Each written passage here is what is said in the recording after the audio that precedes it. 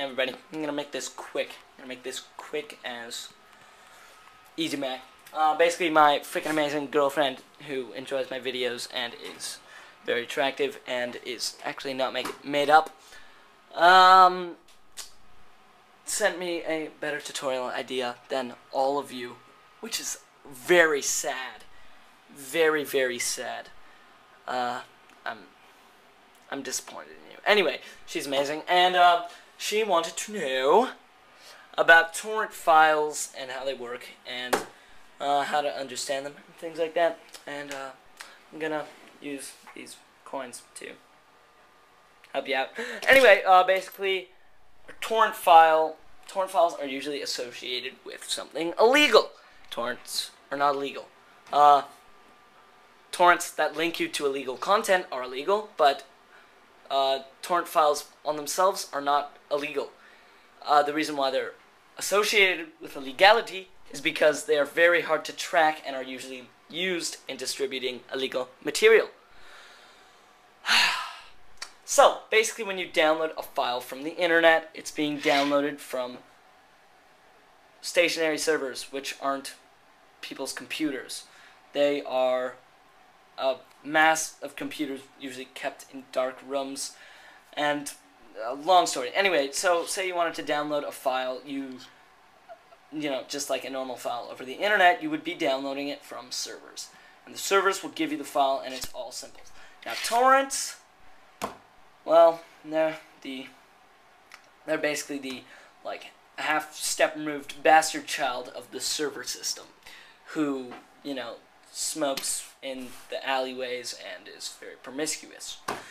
Torrent files work very more complicatedly. That made no sense in the English language.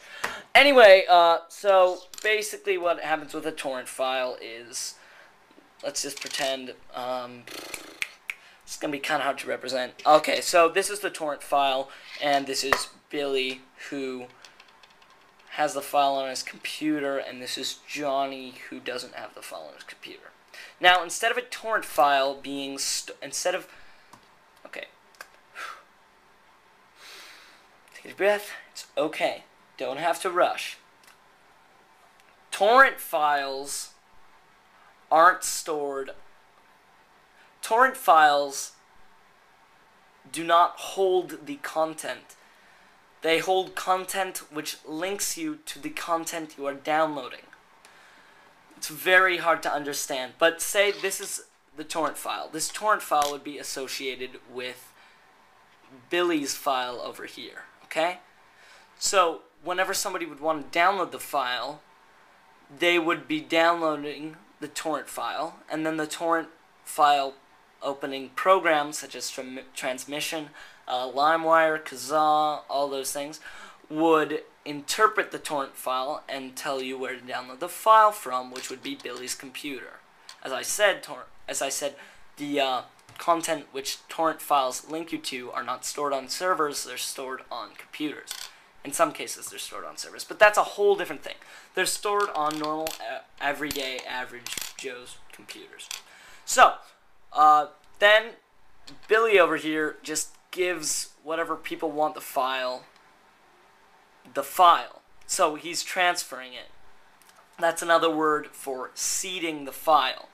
Now, since it's not a server, the upload speed is going to be much slower than a file you download from the internet. So you'd be getting the file at, say, 16 times less speed that you would normally get files from the internet. Now, this is where it gets even more complicated. The minute he stops downloading the file from him and finishes downloading the file, if he doesn't remove that file from his torrents list, they're now both giving the file to whoever else wants the file. Now, this can get really effed up. Say you had like 20 people who are downloading the file and there's only like 2 people seeding it. Then it starts working in weird ways. Say this person had 1/4 of the file downloaded, and these people had all of the files downloaded. These people would be getting the files from all of these people. So the part of the file that she's downloaded would also be given to them. So it's basically a never-ending line of people giving other people the parts of the files that they already have. Because when you're downloading a file from the internet or anywhere, you're not just downloading the file, you're downloading it bit by bit.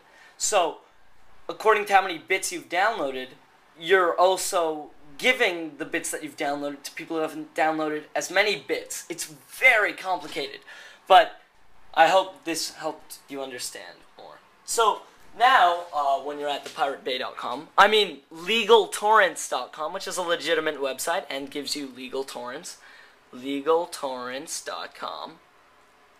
I don't know if it's still up. LegalTorrents.com. There we go.